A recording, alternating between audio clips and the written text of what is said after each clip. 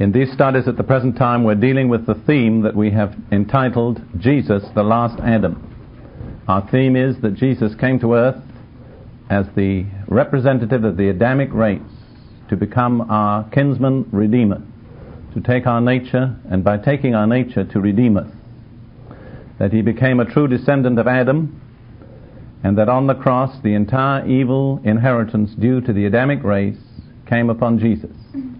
The key verse, Isaiah 53:6, the Lord made to meet together upon him the iniquity of us all, where the word iniquity denotes rebellion and all its evil consequences.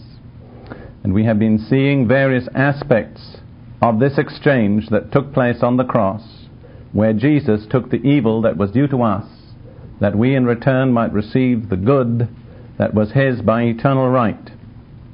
We have so far seen 7 aspects of this exchange, which I will mention briefly, and then move on into an 8th aspect that I want to deal with in this study. First of all, Jesus was punished for our sins, that we might have peace, reconciliation, and forgiveness. He was wounded physically with our sicknesses and our pains, that we might be healed physically. God made his soul to be sin. He became the sin offering, that we in return might be made the righteousness of God in him. God made him sick with our sickfulness, that we might be made whole with his help. He was made a curse with the curse of the broken law, that we might receive the blessing that is due to his obedience. He became poor, that we through his poverty might be rich. And in the last study we entered rather fully into the statement that by the grace of God he tasted death for every man. For every individual of the human race, Jesus tasted death in all its phases. We traced 3 successive phases. Spiritually, when he became identified with our sin, he was cut off from fellowship and union with God. He forfeited the spiritual life that he had through union with the Father. Secondly, on the cross, he endured physical death. His spirit was separated from his body. His body was then laid aside in the tomb, but saw no corruption. Thirdly, he endured banishment from God's presence into Hades or Sheol, descended in spirit into Hades, and there endured the ultimate wrath of Almighty God in the spiritual realm upon all the wickedness and rebelliousness of the human race. And having endured that, he was made alive in the Spirit, proclaimed the good news of deliverance to the righteous believers, and made a proclamation of his authority, as I believe, to the unrighteous believers, and was resurrected, raised up physically from the dead. And as a result of this, we can have life in 3 successive phases. Right now, we can have the union with God in the Spirit that brings spiritual life. Paul says, he that is joined to the Lord is one spirit. We can have physical life in a measure, in the sense that we can have divine resurrection life working in our mortal bodies, and in due course at the resurrection we will receive immortal, incorruptible bodies. And thirdly, the climax of redemption, we can have eternal fellowship with God and with one another in the presence of Almighty God. Now I would like to go on to an 8th aspect of this exchange, which is found there in your outline. The reference given in your outline at the top of the sheet there is Romans chapter 6 and verse 6. We'll read that, and this will bring out the aspect of exchange that we want to deal with. In Romans chapter 6 verse 6, the King James Version says this, knowing this, that our old man is crucified with him, that is, with Christ, that the body of sin might be destroyed, that henceforth we should not serve sin. In a few moments I'll try to improve a little on that translation, but let me point out that the exchange that we are now dealing with is between the old man and the new man. The old man died in Christ on the cross, that by exchange the new man might live in us now.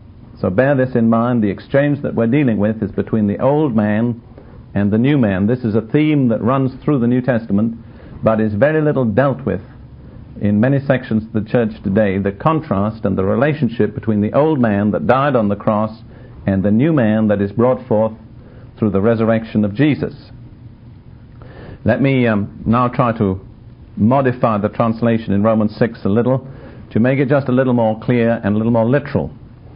Romans 6:6, knowing this, that our old man was crucified with him. It's a simple past tense. It's not a perfect tense. In other words, it's a historical event that actually took place at a given moment in time. I think it tremendously strengthens our faith when we view it this way. It is something that actually did happen. It's true whether we believe it or not. It's true whether we know it or not. But when we know it and believe it, it's going to have a tremendous effect on our lives. Our old man was crucified with him that the body of sin might be destroyed. Many modern translations will say annulled. I prefer to say rendered ineffective, put out of action. That henceforth we should not be slaves of sin. This is just a little clearer translation. The slavery of sin is terminated in our lives when we realize that the old man died and that now there is a new man living in us. But if we do not realize this, believe it, and act upon it, there is no full escape from the slavery of sin. This is the way out of the bondage or slavery of sin. And you'll find that believers that do not know this and do not believe this never fully escape from the bondage of sin. As a matter of fact, my experiences with professing Christians of many different backgrounds, most Christians expect to go on sinning. And you know what happens? It happens unto them according to their faith. That's exactly what happens. For instance, let me say this. I was brought up in the Anglican Church in Britain. No matter what I did all through the week, I knew that by the rituals of my church, I was going to be there on Sunday morning confessing to God that I had erred and strayed from His ways like a lost sheep. I had done those things which I ought not to have done and left undone those things which I ought to have done, and that there was no health in me. So no matter how I conducted myself through the week, I was bound to be there confessing that I'd committed sins at the end of the week. The result was, of course, that I had plenty of sins to confess. But this is not scriptural. The Scripture does not say that at the end of every 7 days we're going to have a certain number of sins we have to confess. The Scripture says there is a way of escape from the slavery of sin.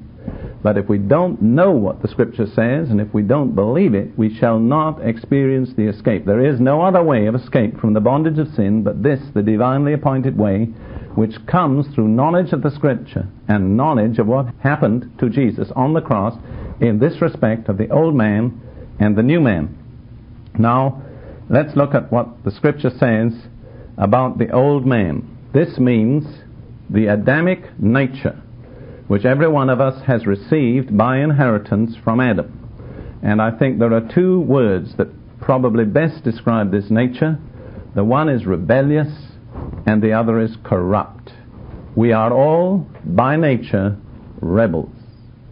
And we are all, by nature, spiritually and physically corrupt. This is a fact about every descendant of Adam. Now, this phrase, the old man, is one of various phrases that Paul uses in his writings, and I'd like to give you some of the others which all refer basically to the same thing. Paul also uses the body of sin, the body of the sins of the flesh, and the flesh. Now, in many passages in his writings where we read these words, we cannot understand the literal physical body. It would make no sense. He's not referring to the physical body, but he's referring to that nature that came into the world with us when we came in with our physical body. That's the connection. He uses this alternate phrase here in Romans 6:6. He says that our old man was crucified with him, that the body of sin might be rendered of no effect. That doesn't mean that we become physically paralyzed and unable to use our bodies. That's obvious. He's not referring to the physical body, but he's referring to that nature which is so closely associated with the physical body because the two came into the world simultaneously, one with the other. In Romans 8:10, he refers simply to the body. He says, if Christ be in you, the body is dead because of sin. Obviously, it doesn't mean that every time a person receives Christ, he dies physically. That would be ridiculous. It means this old nature is dead when Christ comes in. And then in Colossians 2:12, he uses the most elaborate of all phrases. Colossians 2:11, he says, putting off the body of the sins of the flesh. He gives us everything there. The body of the sins of the flesh. Sometimes he calls it the body, sometimes the body of sin, sometimes the body of the sins of the flesh, but it all refers to one and the same thing. Now the other phrase that he also uses in this special significance is the flesh. And if you want a passage for that, turn to Galatians 5, and you could read from verse 17 through verse 24. We don't need to read all the verses, but just notice what Paul says there, and the built-in contrast and conflict between the flesh, the old Adamic nature, and the spirit, the nature that represents the will and mind of God. And we have to see there is a total, unchangeable opposition. It cannot be changed, and God doesn't even set out to change it. He says in verse 17 of Galatians 5, the flesh lusteth against the spirit. The desires of the flesh are in opposition to the desires of the spirit. And the spirit against the flesh. The desires of the spirit are opposite to those of the flesh. And these are contrary one to the other. We have to see this. The spiritual nature of God is contrary to the old Adamic nature. Now then, in verse 19, the works of the flesh are manifest. They're very obvious, which are these: adultery, fornication, and so on. A very unpleasant list that we do not need to read in detail. Verse 22, the fruit of the Spirit is love, joy, peace. The exact opposite. And then notice verse 24, which is a very interesting verse. They that are Christ's have crucified the flesh with the affections and lusts. Now this is a mark of belonging to Christ, and it's a very important mark. They that are Christ. It doesn't say Baptists or Episcopalians or Pentecostals, because God doesn't deal with people by denominational labels. The mark of belonging to Christ is that we have crucified the flesh, the old Adamic, rebellious, corrupt nature. Now notice in Romans 6:6 it says it was done by God. Our old man was crucified. But in Galatians 5:24 the responsibility is placed on you and me. We have crucified the flesh. This is typical of all God's provisions. As far as God is concerned, it was finished when Christ died. But as far as your and my experience is concerned, we have to translate God's provision on the cross into practical experience in our own lives. And that's, of course, where the problems arise. There's no problem in God's provision. The problem is in transferring God's provision into my personal experience. And here, a responsibility is placed upon me to crucify my flesh. Notice, please, not just with the lusts, but with the affections, the moods, the whims, the little silly sympathies that you feel that are not godly, the fits of depression and self-pity that are not lusts, but are just as deadly and just as much of the enemy. See, many Christians would say, greed is a sin, adultery is a sin. But you see, being moody, being depressed, being fearful, they're just as much the works of the flesh as adultery and fornication. And we'll never really get the victory if we don't identify them. And there comes a time when you have got to put the nails of the cross through your moodiness, through your self-pity, through your desire to be admired and thought well of. Because when Jesus hung on the cross, no one admired him and no one thought well of him, believe me. It was the end of all pride and all religious righteousness. It was a total death. And here's where the nails still hurt a little. It's when we come to these areas of our lives. And there is a process. It's all done in Christ. Scripture says, by one offering hath he perfected forever. That's finished. Them that are being sanctified. There's a process of being sanctified that's being worked out in us on the basis of what he has done. He'll never have to do more. It's all provided. But we have to appropriate it. And that is a painful process. I remember, if I may interject a word of personal testimony, when I was newly saved and baptized in the Holy Spirit in the British Army in the providence of God sent me to the wilderness, the North African desert. And I spent 3 years after conversion in deserts. And I tell you, I mean deserts. Real, literal, sandy, howling wastes. There's something about a desert. I can read the experiences of the children of Israel in the desert with a real sympathy and understanding. I've lain in sand, ate sand, drank sand, washed in sand, and had it blown in my eyes and my ears until you couldn't see the color of my skin. And I've seen it hot at night and hot in the day and bitterly cold at night. And I've lain there without any shelter but a blanket. This is just by way of personal experience. But while I was out there in the year 1941 or 42, I hadn't learned then that murmuring was a sin. And I had 3 blankets, as a matter of fact, every British soldier was issued with 4 blankets. Now I had one blanket which I prized above all others. It was a horse blanket. It wasn't exactly particularly refined and delicate, but it was twice as big as any other blanket, and it still counted as one blanket. And I'll tell you, of all my possessions in the desert, apart from my Bible, my horse blanket was my most cherished. How I got it, I really don't recall. And I remember one night, I was lying there on my back on the sand, wrapped in these blankets, and thinking, God, why do you have to put me in this wilderness? I'm too good for a place like this. And as I lay on my back, stretched out, an extraordinary thing happened. My arms were stretched out, horizontal to my body, exactly in the posture of a person crucified, and somehow this blanket got so entwined around me that I could not move. And God said, there you are, you're on the cross. And I was literally crucified in the attitude.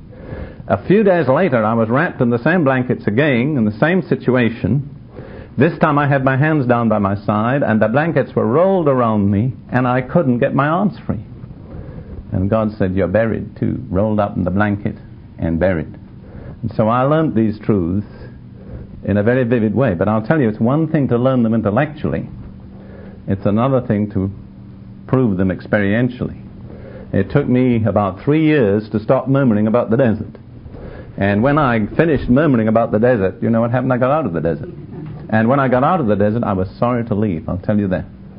That's another story I can't go into. But I cried when I left the desert, because I'd fallen in love with the people that lived there. But that's another story. But the more you murmur, I'll tell you this, the longer you'll stay in the desert. You know what the Bible says in Psalm 68? The rebellious shall dwell in a dry land. That's where the rebellious belong. Well, coming back to this, it has happened on the cross. Our old man was crucified. Now we work it out. We crucify our flesh. And just when you think, wonderful, I've finished with it, you know what happens? Another area is revealed by the Holy Spirit. You haven't dealt with that area yet. But praise God, it pays to go through with the Lord. It works out in the long run. Now let's look in Ephesians 2 for a moment and see what the Scripture says about this old nature of ours. Ephesians chapter 2 verses 2 and 3. Wherein in time past ye walked according to the course of this world, according to the prince of the power of the air, that's Satan, the spirit that now worketh in the children of disobedience. Notice that Satan is able to work as a spirit in us so long as we are the children of disobedience. As long as there is any area of disobedience within us, that's the area upon which Satan is entitled to exert his influence. And no matter what you do, you can shout at him, you can cry to God, you can fast, but Satan has a legal right to exert his influence upon any area of rebellion and disobedience within us. The only way to prevent his influence is to cut off the rebellion and disobedience. Verse 3, among whom also we all had our conversation in times past in the lusts of our flesh, fulfilling the desires of the flesh and of the mind. Notice the mind is just as much alienated from God as the flesh. Romans 8 says the carnal mind is enmity against God. And we're by nature the children of wrath. Now that word by nature is used in Galatians 2:15, if you want to turn there for a moment. Exactly the same phrase is used. Galatians 2:15, Paul is talking to Peter as two Jews, and he says, we who are Jews by nature and not sinners of the Gentiles. That's the thing you could comment on quite a long time about the attitude of the Jews to the Gentiles. But Paul says to Peter, you and I are Jews, buddy, by birth. We didn't get converted. We're not proselytes. We didn't come in from the heathen. We're Jews by nature, by birth. And exactly the same word is used in Ephesians 2:3. We are all by nature the children of wrath. By our very birth, we were born with a rebellious nature. And that's the root of our problems. It's the rebellious nature. Now, you say, well, does God punish me for my rebellious nature? No. God punishes you for your rebellious acts. But your rebellious acts are the result of yielding to your rebellious nature. See, God's perfectly just. Nobody's punished for their nature. People are all punished for their acts. The judgment of God in every scripture that deals with judgment is of works, not of nature. So we are responsible for letting that nature cause us to commit those acts. I just mentioned that by way of comment. But what we're dealing with now is this nature, which is the root. And I would like to show you further on in Ephesians what Paul says again. Now he uses the word old man. That is the nature. Ephesians 4:22, Paul says, we have to read from verse 20 to get the context. Ye have not so learned Christ, if so be that ye have heard him. Now some people haven't heard him. And particularly in this respect, there are many Christians that haven't heard him and have been taught by him. I heard somebody once say, I've sat under teaching for 2 years and I'm not ready. But it's one thing to sit under teaching, it's another thing to be taught. See? Some people listen but never hear, and some people are taught but never learn. Because there's got to be an inner attitude before a person can hear and be taught. If so be that ye have heard him and have been taught by him, as the truth is in Jesus, that ye put off concerning the former conversation, in relation to your former way of life, you put off the old man. The metaphor is from clothing. You take off one set of clothing, and in verse 24 you'll see you put on another set to replace it. This is the exchange. The old set of clothing goes, the new set of clothing is put on. What is the old set of clothing? It's the old man. How is he described? He's corrupt according to the deceitful lust. The key word about the old man is the word corrupt. And it's the lusts of deceit. Because he was deceived, lust rose up in him, and lust corrupted his nature. That's the order of events, and it refers back to the temptation where Adam and Eve were deceived, obeyed the devil's deception and lie, and out of the devil's deception and lie, through obeying it, was brought forth in them lusts, perverted desires which corrupted their nature. That's the background of the old man. He's the product, actually, of the devil's lie, believed and acted upon. And the result is corruption. Now that's the nature that God has dealt with on the cross in Jesus Christ. Now I'd like you to turn to 2 passages in Matthew that also relate to this truth. Matthew chapter 3 and verse 10. These are words spoken by John the Baptist as the forerunner of Jesus and as the one who came to introduce the gospel. Matthew 3:10. Now also the axe is laid unto the root of the trees. Therefore every tree which bringeth not forth good fruit is hewn down and cast into the fire. This is the nature of the gospel dispensation. It's the most radical and, in a sense, the most ruthless of all God's dealings. God is not now chopping off branches. He's not even hewing down the trunk. The axe is laid to the very root, the very origin and source of the whole evil, corrupt life in the Adamic race is to be dealt with in the gospel dispensation. This is the message of the one who came to introduce it. And notice, every tree which doesn't bring forth good fruit is to be hewn down and cast into the fire. Some people will make their boast, well, brother, I don't do anything bad. That isn't going to get you by. What the question is, do you do anything good? The fruitless tree is going to be cut down just as much as the tree which brings forth bad fruit. The only tree which will be left standing is the tree that brings forth good fruit. And then in Matthew 7:18 we have this statement about a corrupt tree. There are many different applications of it, but the principle applies all through. Matthew 7:18. A good tree cannot bring forth evil fruit, neither can a corrupt tree bring forth good fruit. Now there are 2 impossibilities. One is that a good tree shall bring forth evil fruit. The other is that a corrupt tree shall bring forth good fruit. It cannot happen. And the old nature is a corrupt tree. Therefore, it cannot bring forth good fruit. It is no good trying to look for or expect good fruit from the old nature, because it cannot happen. Therefore, what is God's remedy for the old nature? It's very simple. It's the axe at the root. Cut it down. Or, put it in other language, God doesn't improve the old man. He doesn't reform the old man. He doesn't make him religious. He doesn't send him to church or Sunday school. You know what he does? He executes him. The only remedy for the old man is execution. Now, the message of God's grace is the execution has already taken place.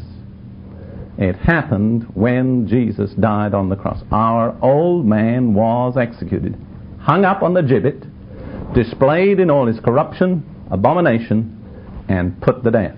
And every person that wants to live above sin has to grasp this fact and act on it. You'll find the 6th chapter of Romans, which is the one that presents this statement, our old man was crucified with him, goes on to say, sin shall not have dominion over you. But only when you grasp Romans chapter 6, verse 6, can you move on into the place where it is possible for you to live not under the dominion of sin. Now let's look a little more fully at the exchange that is to take place. The old man was crucified that the new man might be brought forth. Let's look at a little at what the Scripture says about the new man. This is a tremendous study. I don't want to go into it in great detail, but Ephesians 4:24, the alternative. We've dealt with Ephesians 4:22, putting off the old man. Ephesians 4:24, that ye put on the new man. Now the new man is described, and I would like to read it this way: who, after God, is created in righteousness and true holiness. Now, more literally, who, in accordance with God's plan, or God's standards, or God's thinking, or God's purpose, whatever way you like to understand it, because there's nothing pleasant, in accordance with God, was created in righteousness and holiness of truth. In other words, righteousness and holiness, which are the product of the truth. You see, the old man was the product of the devil's lie. He was the product of deception. But the new man is the product of the truth of God's word concerning Jesus Christ. The truth received by faith into our hearts brings forth a new man, and that brings forth righteousness and holiness. So the new man was created in accordance with God's standards, purpose, whatever you like to say, in righteousness and holiness, which are the product of the truth. And then we turn to Colossians 3, and we see there what Paul has to say about this exchange. Colossians 3:10. 3:9 deals with the old man. Lie not one to another, seeing that ye have put off the old man with his deeds. You notice the most distinctive single feature of the old man is the thing they're told not to do there. It's what? Lying. Because he's the product of deception. His whole nature is deception and corruption. He's the product of the serpent. And I challenge anyone, no one has ever seen a straight snake. There isn't such a thing. And the old man is just as crooked as the snake that brought him into being. There is no truth in him. He's crooked to the core. When he tries to be straight, he's the most crooked.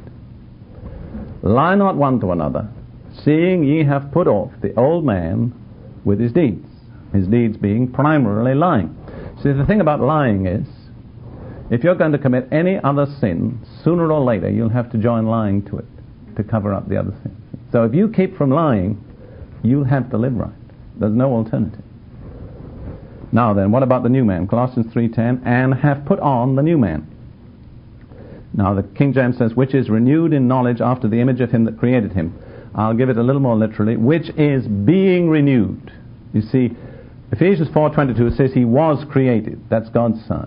But our appropriation is progressive, which is being renewed into the acknowledging of the Creator to reproduce the Creator's image. I don't know whether I can say that again because it just slipped out, but I'll try and say it. The new man is being renewed into the knowledge or acknowledging of the Creator, so that the Creator's image is restored in him. See, it's undoing the work of the fall, because before the fall, Adam had the Creator's image perfect in him. This is the nature of the new man. Now this new man, summed up in 3 words, is this: Christ in you. Turning to Colossians 1, reading from verse 25 through 27, Paul is talking about the gospel. He says, "Whereof I am made a minister, according to the dispensation of the grace of God, which is given to me for you to fulfill or to fully preach the word of God." Colossians 1:25. Now then he speaks about the nature of this word that he has to present, even the mystery or secret, which hath been hid from ages and from generations, but now is made manifest to God's saints. The gospel contains God's secret, which all previous ages and generations were not permitted to know, but which is now revealed to you and me. This is the climax of all God's dealings, and it's a secret that he kept hidden until the gospel. Now what is the secret? It's stated in verse 27, "To whom God would make known what is the riches of the glory of this secret among the Gentiles." What is it?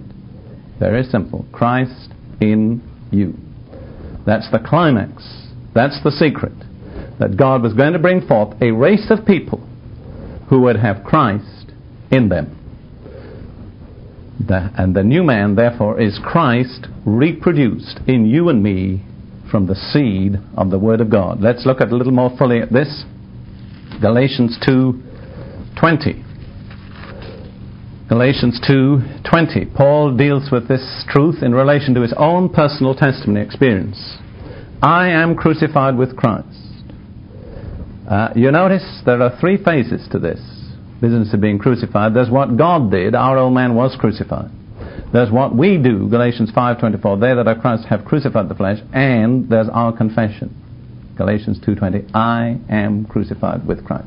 Believe with the heart, confess with the mouth. I remember years back how I had to struggle to come to the place where I had enough courage to say, I am crucified with Christ. I thought, what will happen? All hell will break loose. All my worst habits will immediately reassert themselves. And sure enough, they did. But then I learned to hold on to my confession. I am crucified with Christ. If you take a new step forward in God and all hell breaks loose, praise the Lord for it. It's a sure sign you're getting somewhere. Because the devil doesn't bother to oppose you if you're going down a side alley. But if you're moving forward in God, then he'll turn loose all his artillery against you, see. And when the shells are bursting all around you, just say, praise the Lord. Like the story about the editor of the small town newspaper that started a very personal column. He was sitting in his office one day with a man whom he was interviewing, and a great big brick came crashing through the window, and the editor said, I knew that personal column of ours was going to be a success.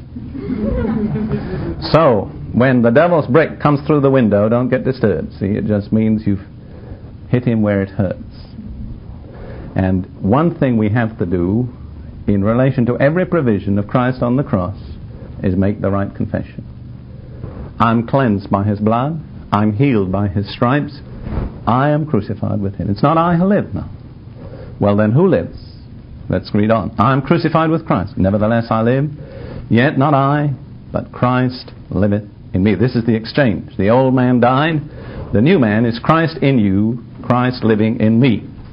The life which I now live in the flesh. Notice this is not for eternity. This is for here and now. The life which I'm now living in my family, in my home, with all my problems, with all my opposition, with all the misunderstanding and temptations and trials that befall me, I am living not by my own faith, but by the faith of the Son of God who loved me and gave himself for me. Notice again the substitutionary act. He died in my place. My old man was crucified in him, that he as the new man might live in me.